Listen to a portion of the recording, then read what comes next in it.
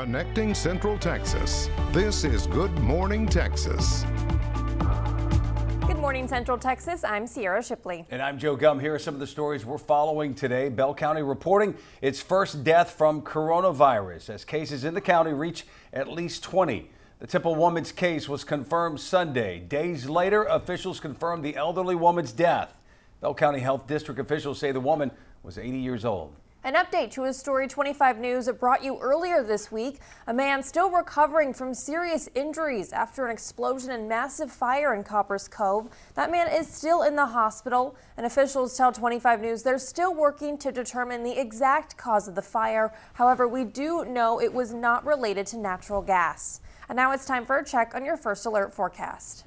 And I'm meteorologist Josh Johns. If we look at your updated 10-day forecast, it's going to be warm again today. We'll climb up into the low to mid 80s, but we'll also have a little bit more cloud cover out there that'll keep us from getting into the upper 80s. It'll also be kind of muggy out there. That's it of our next cold front arriving tomorrow. Not going to cool us down a ton, but it will bring us a slight chance of some thunderstorms.